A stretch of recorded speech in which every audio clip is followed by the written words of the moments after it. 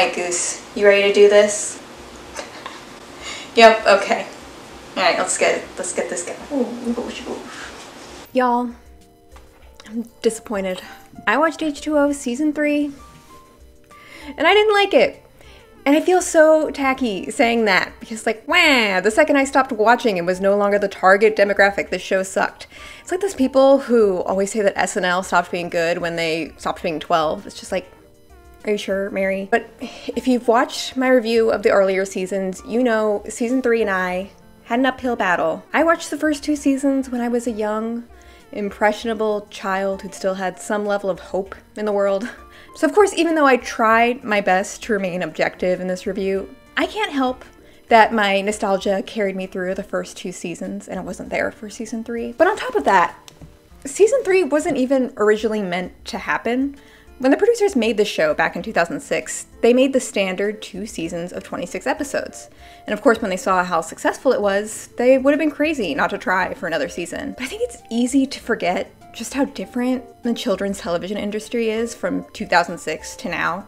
Like, SpongeBob is like the big exception, but most popular kids shows would only be syndicated for 1 or 2 seasons, and then they would just rerun them because what are kids gonna do? Change the channel? There's only 4 of them. So for a kids show to get a 3rd season, it has to be a pretty huge success to guarantee a return. But of course, it was a big success, and season 3 did happen. Unfortunately, a lot of the actors that appeared in season 1 and 2 hadn't planned for that. Claire Holt, who played Emma, had already committed to filming a movie in Bulgaria when season 3 was set to film. What movie, you may ask? Messengers 2: The Scarecrow. The plot description on IMDb truly gives me nothing because all it says is, doing what he believes must be done in order to save his family and livelihood. That guy from The Walking Dead places an odd scarecrow among his crops and promptly reaps the benefits. The thing is, his luck probably won't last long. Was it worth it, Claire? Was it? Now, I was never the biggest fan of Emma, so that wasn't really a big deal to me. But what was a big loss was Lewis. Angus was only available for half of the season, and he does come back for one more scene in the finale, but his absence in the later half of the season definitely impacted my ability to like it. Y'all know how much a simp I am for Lewis. That was a sentence. And that wasn't the only change that the writers had to deal with since the show had started in 2006. Season 3 needed replacement characters that now, in 2009, 2010, could compete with the show that changed television for the better part of the decade. Hannah Montana aired in 2006 and was a runaway success for the Disney company. If you've watched my series on Demi Lovato, you'll remember Hilary Duff and Lizzie McGuire was the start of Disney using their teen actors to sort of cross-promote their record label and TV show. But Hannah Montana was what truly solidified this market for Disney because now twin girls were obsessed with the character Hannah Montana and of course the real-life actress in person, Miley Cyrus. And Disney was able to simultaneously get huge TV residuals while also profiting off merch, concerts, documentaries, all off the success of one teenage girl. Demi Lovato, Selena Gomez, and the Jonas Brothers were also brought into this marketing by giving them TV and movie appearances where they could also show off their musical talent. And if you've watched any of Quentin Review's videos lately, you'll notice Nickelodeon tried to do this too, arguably less successfully, but they tried their best. They had Drake Bell, Miranda Cosgrove, Jeanette McCurdy, Big Time Rush, the Naked Brothers Band, and of course, Victorious were all made with the hope that this income potential of the music and the show cross-promoting each other would mean big success for the company. And since H2O already needed a new mermaid, why not get one that can also sing and have an album for the show? But let me tell you, when I first played the season 3 premiere and heard the new version of the theme song, I've got a special power, I just made this face. And it's not that bad. I got used to it, but I was not prepared for the change. So this is the part in my past reviews where I would normally break down episode by episode what I thought of the story, but halfway through watching, I realized that that would not be the best way to approach this. And I think that'll become clear as we start to unpack what exactly I didn't like about this season. So instead, let's first talk about the new characters for the season. The first, and probably the most important, is Bella. Bella is Hannah Montana if Hannah Montana was a mermaid when she wasn't a pop star, and you took away the charm and personality of Miley Cyrus. And that sounds mean. I actually don't mind Bella as much as as the other new characters and as much as maybe some other people do. Bella is new in town, and maybe it's just me, but her introduction, just walking past Ricky and Cleo, gave big Sapphic energy. I was here for it at the start. Probably wishful thinking on my part, but hey, it's what I saw. And Bella's a singer. I don't think she's a bad singer, but did I space out during most of her songs on the show? Yes. Like, for whatever reason, they put this vocal effect on every single one of her songs. And it was just way too, like, synthetic for me to take it seriously. Like, she's supposed to be playing in a live band, and she sounds like this. Even in a scene where she's meant to be singing a cappella with no backing whatsoever, they put this effect on her voice. And it just reminds me of Say a Little Prayer in Glee, when we're supposed to believe Santana and Brittany are providing the backup vocals of an entire church choir for Diana Agron. And if it was Say a Little Prayer, I could forgive her, but it's not. Her music just sounds so like generically Disney corporate that I wasn't interested. But pretty quickly into season 3, the girls find out that Bella is not just an okay singer, she is a mermaid. And I love the scene where they reveal it because the music swells and the two girls, Ricky and Cleo, look so shocked, but then we just cut to Ricky just being sunk to the depths of hell.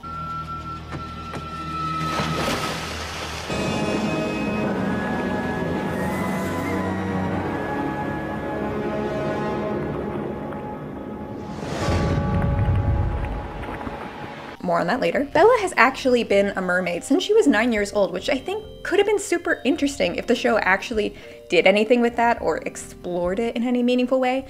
Like, imagine growing up as a mermaid, all alone, not even having the support of 2 friends, going through puberty and not being able to touch water or like go to a pool party. But other than it just being like a thing that happened, the writers like don't acknowledge it. And Bella also has just the worst power. She can turn water into KY jelly and then harden it if she wants to. It was in handier more than you'd think. Yeah. Honestly, I would have accepted the singing, the Hannah Montana sparkly vest, the weird superpower, if Bella wasn't just so boring. I mean, she's nice, but really, beyond being a mermaid, beyond being pretty and liking singing, they never really give Bella a character that's different from the other girls. Like, even though Emma could be annoying, she was the smart, practical one, and it was always clear how those dynamics between the 3 girls would be. Emma also like went from being a competitive swimmer and then having to quit and be a mermaid, and like that was something interesting. I know they didn't focus on it a ton, but it was interesting. It was something. She had strengths, weaknesses. She had a family written into the show. Bella doesn't even get that. And she was a fully realized character even from the first episode. And Bella just feels like whatever the writers want Bella to be at any particular point. But regardless, no matter what, she will get up and sing a song, and she'll probably talk about the other new character, Will. One thing I do really enjoy about Bella though, the actress who played her dated Angus, the guy who played Lewis, and I found an incredible article on their relationship I just have to read to you. They wanted a small yet powerful relationship. They were in a relationship until their breakup in 2012. Even after their breakup, they remained good friends. That's how adults deal with breakups. Both of them first met each other on the set and fell in love. They were a big hit as a couple and became relationship goals for many lovebirds out there. Rumor in the market is that the couple is still in a relationship with each other and they're now ready to get married. But don't believe in those false rumors, they aren't back together. Even if they are together, then surely she'll tell us all about it, but currently both of them are neither getting married nor engaged. It was in handier more than you'd think. Yeah. Will is homeschooled, himbo, free driver. We first see Will going out to Mako Island during a full moon while he's out swimming. And this is when he's attacked by this season's villain, the water tentacle.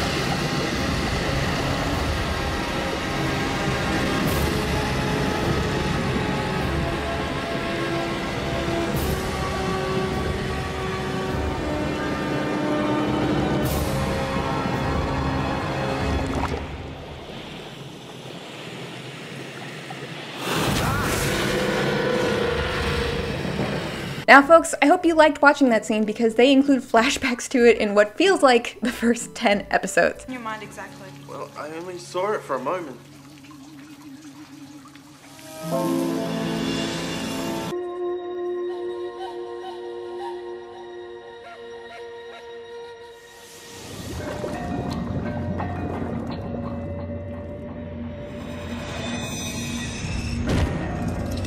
Your accident at Mako Island, just thought it might help to talk about it.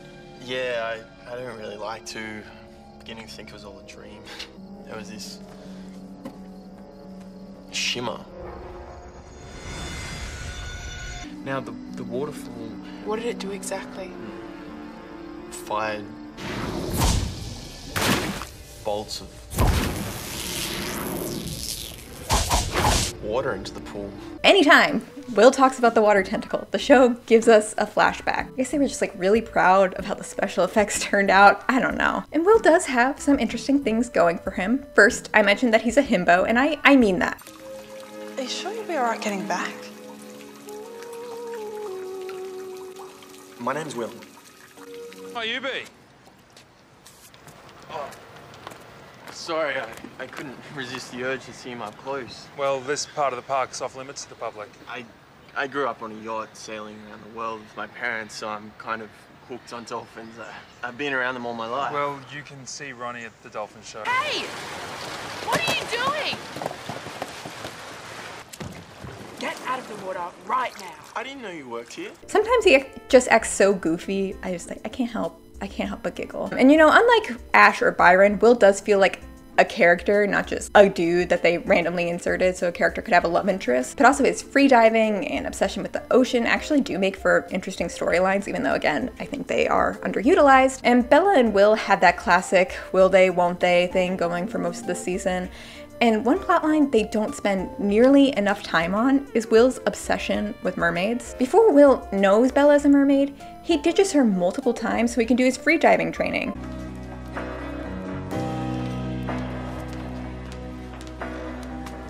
Yeah. Hey? Will, hi, it's Bella. Where are you? Oh, sorry, is that the time? I've been training. Oh. I'm not sure I can make it now. Something's come up. Oh, that's okay, that's fine. Yesterday, instead of meeting me, he was meeting someone else, a girl. No way. But once he finds out that she's a mermaid, he suddenly wants to swim with her all the time. Wouldn't it be better if you showed me? Hello, public place. There won't be anyone here for ages. Oh, I don't know. Come on, show me how the expert does it.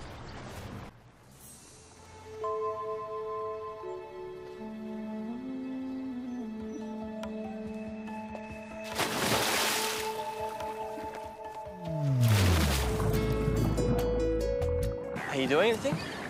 What happened to being focused? Doesn't mean we can't go for a swim for half an hour or so. I can't get you out of my head. The way you fly through the water like it's part of you, it's beautiful. Well, maybe we could go get a coffee first and then we could talk. I want to see you swim. That's better than any talking. Yeah, but we could get to know each other a bit better. I know you're a mermaid. How much more do I need to know?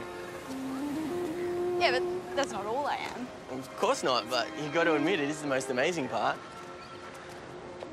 I guess so. And they really only give one episode to this and never actually resolve it. And they even have a later episode where Will and Bella are like, oh yeah, we actually don't have any common interests outside of me being a mermaid.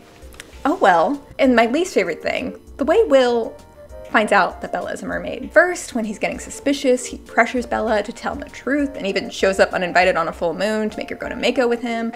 But it'll be easier in the morning after a good night's sleep. I have to go inside. Come with me, please. No, I can't. I don't get this. You say you're there for me, but then when I ask for some support, you start looking at me like I'm crazy, just like everyone else. Will. Is he even an H2O boyfriend if he doesn't do that? But he only actually finds out when he pours water on Bella's hand and basically forces her to tell him. I know you're hiding something from me, but whatever it is, I'm not going to judge you. I know this big secret of yours has something to do with water. No.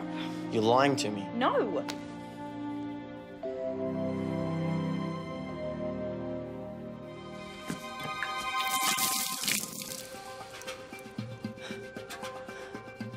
trusted you.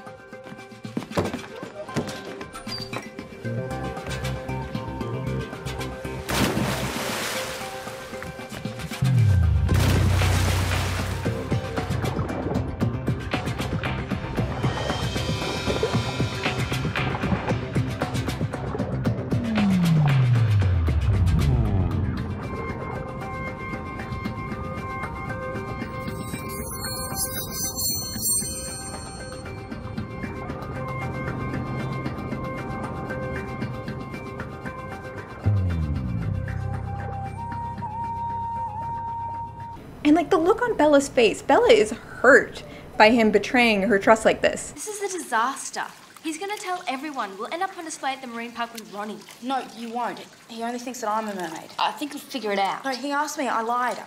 I said I'm the only one. Thanks for protecting us. Please forgive me. I guess what's done is done. Fix it. I'll deal with it and you guys won't have to do anything. And they just like never really resolve this serious breach of trust.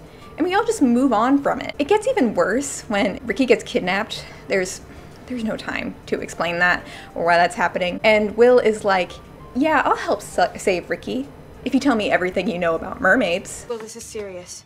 Sophie said you picked up some counterfeit money from the wharf. Fake money. We think she went to take it back. You have to tell us everything you know. On one condition. You tell me everything you know about mermaids. So then Cleo and Ricky are then also forced to reveal that they're mermaids to him. And just like the look in his eye, like it's almost like he fetishizes them being mermaid. And it's wild to me that they take the time to point out that he seems only interested in them because they're mermaids. And they just like never have him grow or change. He just like gets to be obsessed with him and we're all just supposed to be okay with it. And he also basically replaces Lewis as the main male character halfway through the show, which is fine. Like the girls do need someone who knows their secret to be helpful, I guess. Zane probably would have been a more interesting option for that role if they hadn't wrecked his character in this season. More on that later. But what did bother me was this. Yeah, I guess.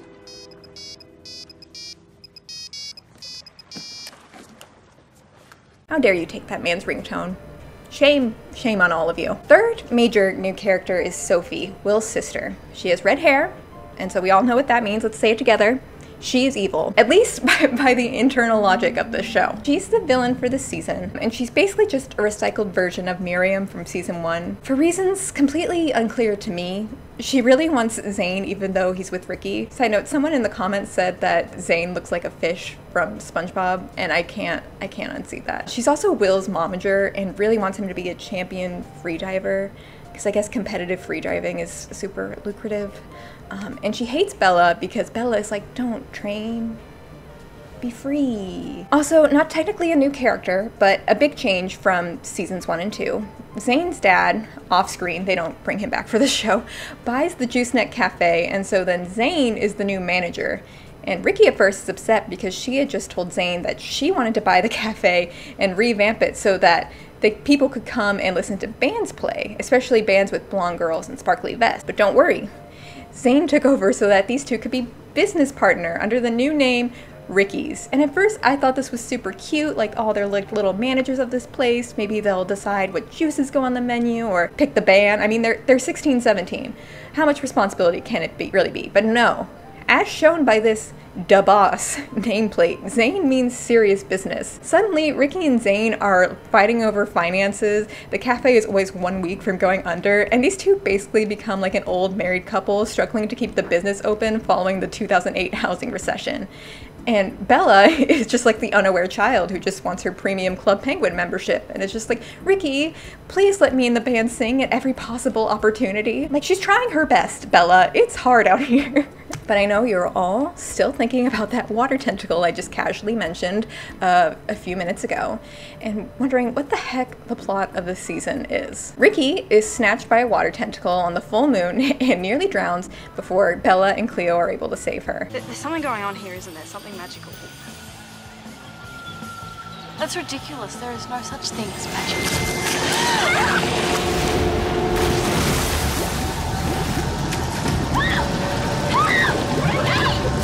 Now, Now, whenever there's a full moon, a mysterious water tentacle comes out and violently attacks the three girls. I really miss when the full moon used to just get the girls like blackout drunk and make them swim in public, like just harmless fun. And because Emma isn't here, Cleo sort of takes over that brainiac role. And I will say, the scenes of Lewis and Cleo trying to do science experiments to figure out what this water tentacle is are some of my favorite moments from this season, and like I actually really enjoyed them. It feels like these past 2 years with Emma and Lewis have really taught Cleo to actually like love and appreciate science, and she's like a lot less shy than she was in the earlier seasons and a lot less afraid to just be nerdy and take charge, which I feel like is actually like really good like character development. I was impressed. But then of course they send Miss Lewis away. Phoebe puts all of her acting ability into this goodbye scene. He's gone. But at least we'll be looking at the same ocean. It hurt me, personally, but the girls eventually realize, okay, the water turns into a tentacle and attacks, but only when the three of us are together on a full moon. So, naturally, let's all hang out together every full moon with our useless boyfriends for protection. And when Bella gets taken by the water tentacle, she starts turning into water, which again, Phoebe is not messing around this season. She is selling the horror of seeing your unconscious friend turn into water before your eyes. It looks like it's turning her into water. Bella!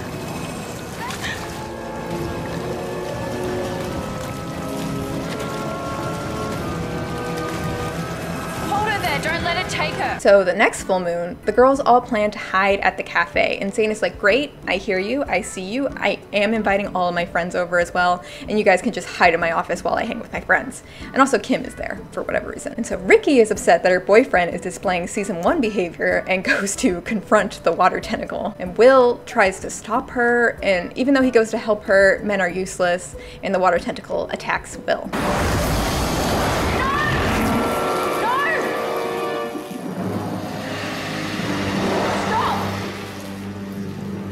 Leave him alone.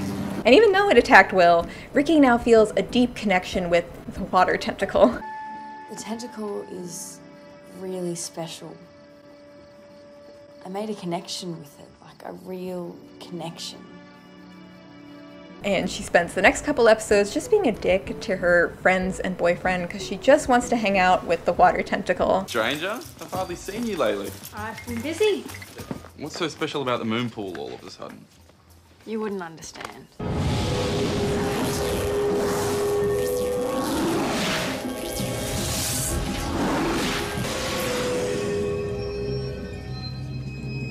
You versus the guy she tells you not to worry about. Meanwhile, Cleo is still running experiments on the rock from Mako Island when she meets handsome rock man Ryan Tate.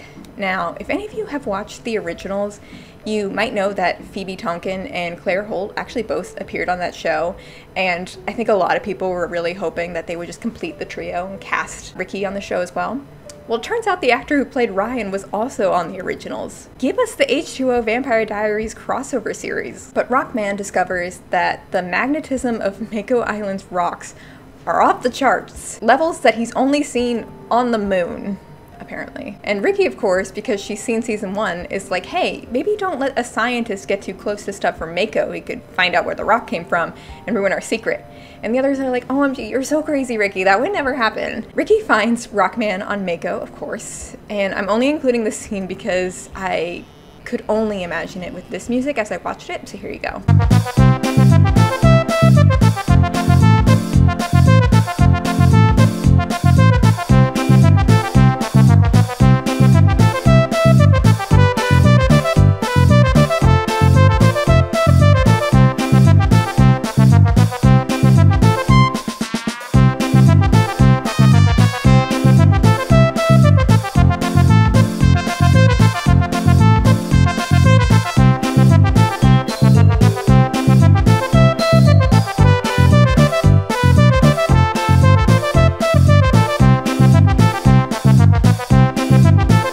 Honestly, y'all, cover up the side entrance to your secret mermaid hideout. I think enough people have fallen through that hole now, guys. Luckily, Rockman doesn't really find much when he's there, but they can't hold him off forever. Bella has her own uglier necklace that she wears, which of course she found at the bottom of the pool where she became a mermaid in Ireland. I know, bold coming from someone who wears a crystal every day as well. But mine's just different, okay? When Cleo is examining the moon rock again, they find another piece of this crystal that matches Bella's. So Will makes it into another necklace for Ricky. Yeah, they sort of tried to have like a love triangle between Ricky, Will, and Bella because children's sitcom. But Will and Ricky are never interested in each other. But nevertheless, Will being in the group is for some reason Zane's justification for a lot of his dickish behavior this season. Like one time, Zane offers to sponsor Will's like free diving stuff. And first, he fakes himself going deeper than Will. You need to slow your heart rate down, get your breathing under control, even before you even think of it.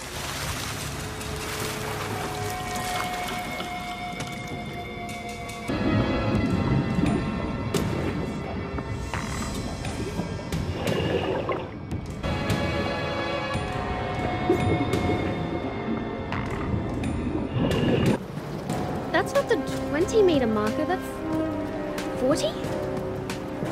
You didn't get to 40 meters.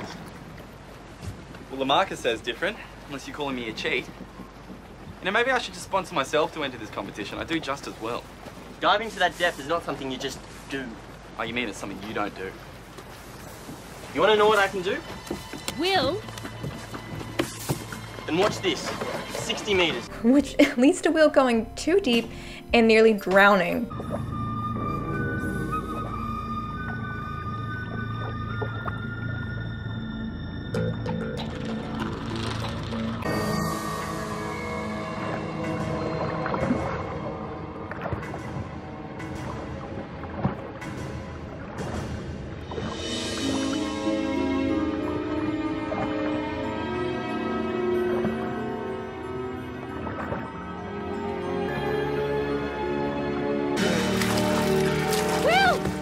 And whenever Will is invited to mermaid stuff, Zane will just like fly off the candle, again, as if he has had no character development from season 1. This actually all comes to a head when Zane and Sophie are watching Will free dive, and Sophie just kisses Zane, of course not knowing Ricky is also there and saw the whole thing. That's a new record! We did it! Congratulations!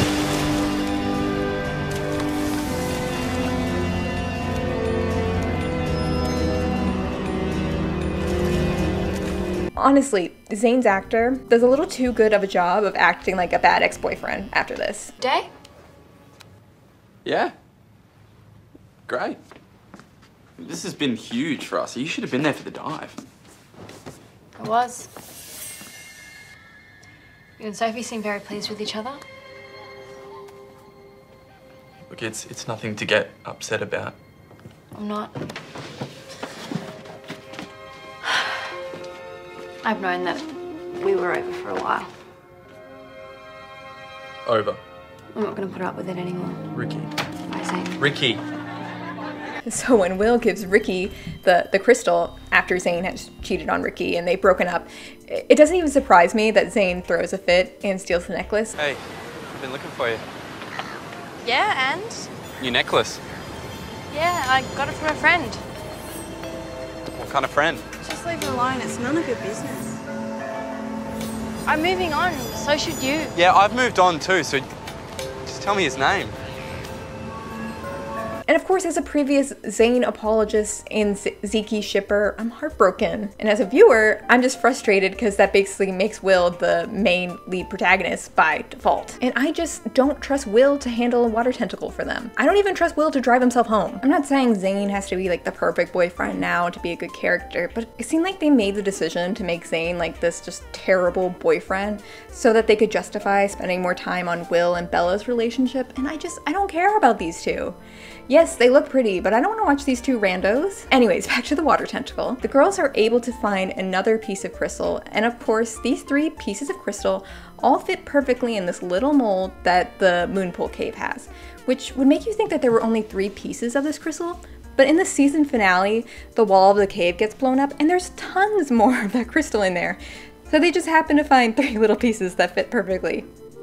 Fine, whatever. But the crystals trigger the water tentacle and we begin to see a horrifying prophetic vision, which of course is interrupted once again by men because of course the men are useless in this season.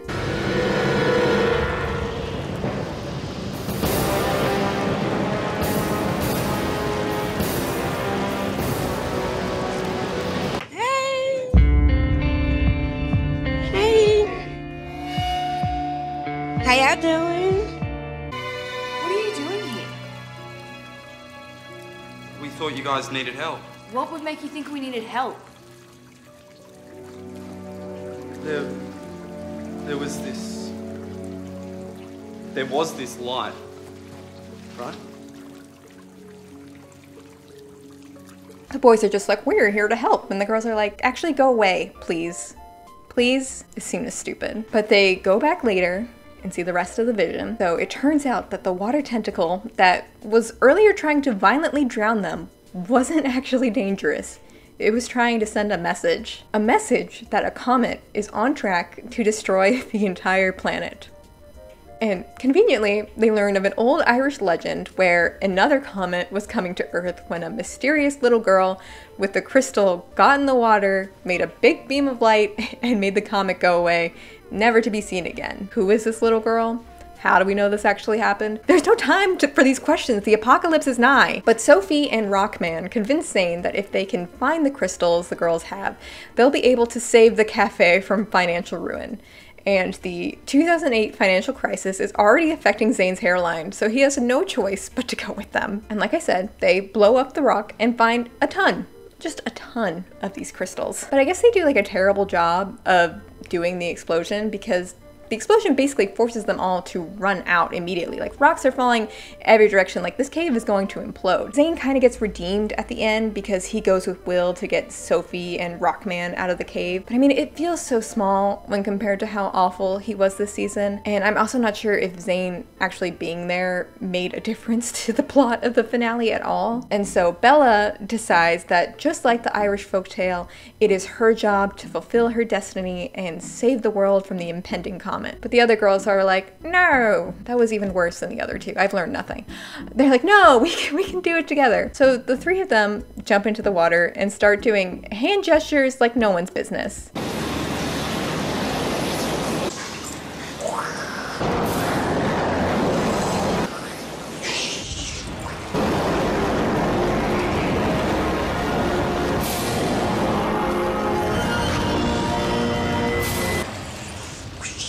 And together with the water tentacle, they're able to stop the comet from going towards Earth and save the world. And so the final scene are the three girls graduating, with Cleo getting an award for her commitment to science, and who should come strolling in but the king himself.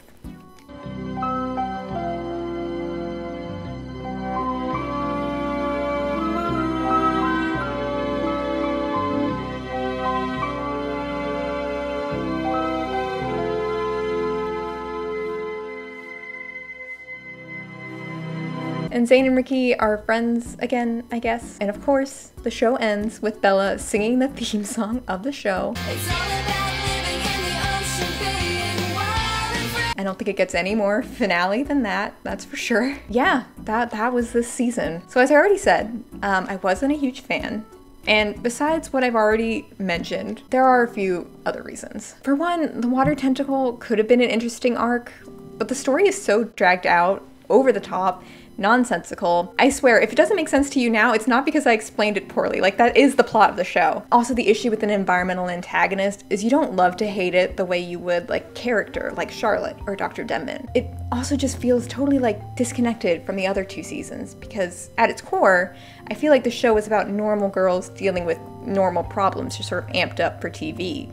And even when they were mermaids, all the problems of season 1 and 2 felt at least like somewhat rooted in reality, like if they were real teenage mermaids living in Australia. But this just feels like a really filler Marvel movie, like not a good Marvel movie. But my second problem, the one that bothered me the most while watching it, but is probably the stupidest complaint of them all, is that the season is just like so repetitive. At first, I actually really enjoyed that they upped the swimming sequences because I feel like we didn't always just get to see the girls just like having fun swimming around. Even I was tired of all the swimming B-roll when they still couldn't explain what this water tentacle was. Because if I were to do an episode by episode plot recap for you all, I would have to cut out every time that the girls are randomly swimming around, Bella's singing, or there's a flashback of Will getting attacked. I don't want to do the math, And frankly, I won't. But I feel like that cuts out like a third of the season. And these episodes are only like 20 minutes.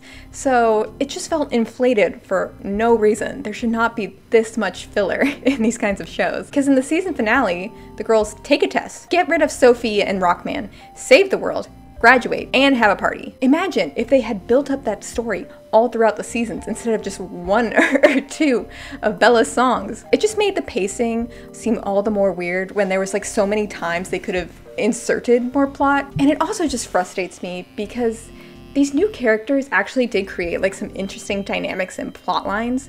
Like, there are still fun moments, like when Zane throws a motorbike race and the girls use their power to help Will win. Also a fun episode where the water tentacle like absorbs Cleo's fish Hector, who has been through it in the show. And so the girls are like running around trying to distract Will while also chasing down this floating fish. Will! Just the person I was looking for. I need a hand. Doing what? The kitchen tap is stuck.